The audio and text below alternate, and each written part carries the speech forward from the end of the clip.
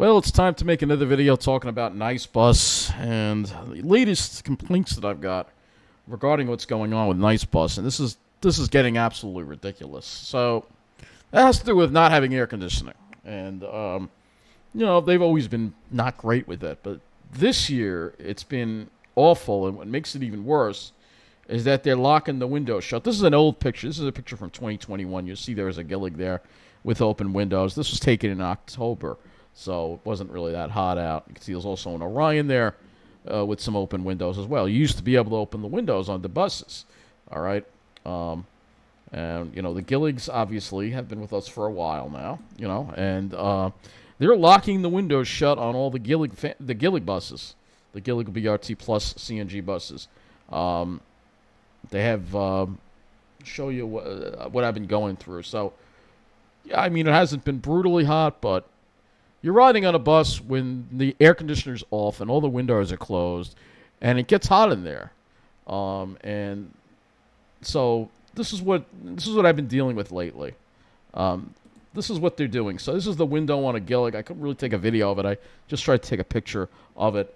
They put a screw in the part that you open the window, so you cannot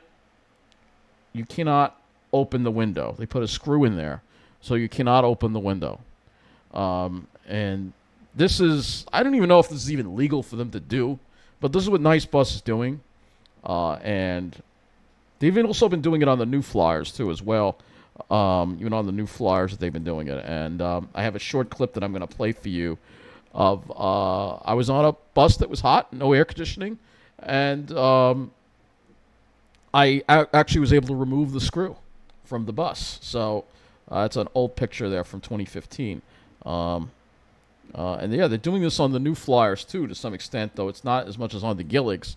But they are screwing the windows shut, and the drivers don't put the air conditioning on. It smells like weed in here too, and I got the window.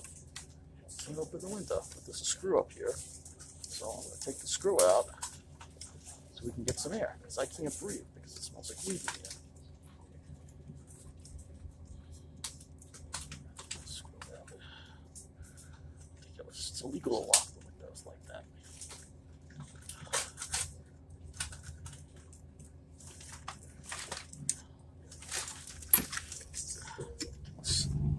I'm taking the screw.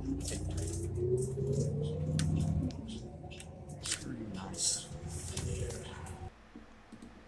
So, there you go. I mean, this is what's going on, and I had this on the N15 today with 2060, and last night I think I had 2086 or something on the N4041. It was the same deal, and the windows are locked shut. You can't open them, and the air conditioning is off, and the drivers, I don't think it's the driver's fault. I think Nice Bus is, and I've already reached out to Nice Bus, and they seem unaware of it. But I know exactly what's going on here. Nice Bus is probably watching each bus driver. I've already heard this from various people, that they watch how much fuel each bus driver is using, and if they use too much fuel, then that bus driver might get in trouble. So that's probably why they're turning the air conditioner off. That's my guess on it. Meanwhile, the driver has the AC on the front just for him, while the whole rest of the bus is warm, and you can't open the damn windows. I mean, this is an outrage, and Nice Bus thinks they're going to get away with this, but this is dangerous because it gets stifling on the bus. You can't breathe, and I shouldn't have to ask the bus driver to put the air conditioner on. The air conditioner should be on. All right, we've been through this a million times already with Nice Bus, and not having the air conditioning on. I mean, especially when you're on a crowded bus, it's not healthy. This is how diseases spread. That's why I have to wear a mask when I'm on a bus all the time. You know what I mean? There's no air. How are people supposed to breathe? But nobody complains. Nobody cares, because everybody who cared and everybody who did have standards doesn't really ride Nice Bus anymore because they don't want to put up with it anymore. So imagine you're sitting on the bus on this muggy night like tonight, and again, I had this on the N15. Luckily, the bus wasn't crowded, but it was so stifling in there. It was humid. You're sweating, and there's no air conditioning. You know, nice bus. Knock it off with if this is what's going on. You know, if you're watching how much fuel the bus drivers use, you know what I mean. And if you're driving for nice bus, you know, you need to just resist this kind of stuff. All right, it's not right. The union, Local 252, should be saying, you know what, Transdev has no freaking business watching how much fuel these bus drivers are using. But that's the only reason I think. Why would they want to shut it off? Why would they want to shut the air conditioner off? There's no reason for it other than that. So this is why I don't want to blame the bus drivers for this. I really don't. All right.